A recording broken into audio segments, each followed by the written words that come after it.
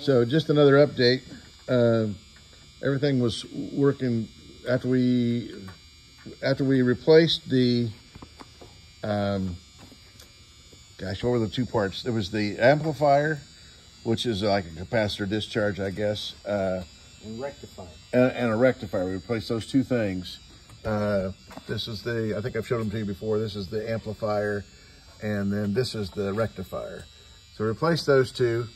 The boat ran fine, and then when it shut down with the key on, we just about burned up a diode. Well, I guess it did burn up a diode that's in your control box up here. You know, that has the levers on it and so forth. And so we've determined that there's a short in the wire that goes down to the shift solenoids down here. And it looks like maybe there was an animal up there that helped that process along.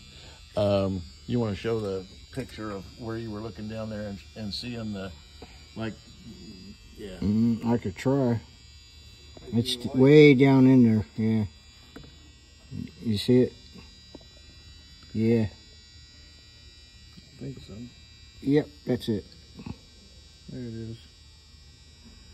Yep. Kind of looks like an animal. Yeah. So we think that that wire is shorted out to the casing on the engine, and it probably, the insulation had gotten eaten away.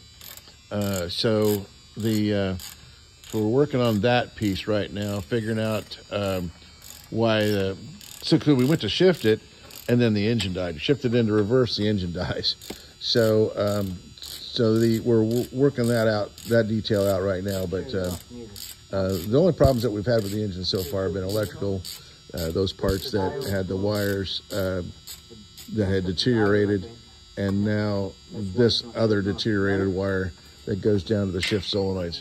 So we're having to take a lower unit back off to see if, and we'll probably end up replacing just a short section of wire, probably 10 cents worth of wire to get this thing working right.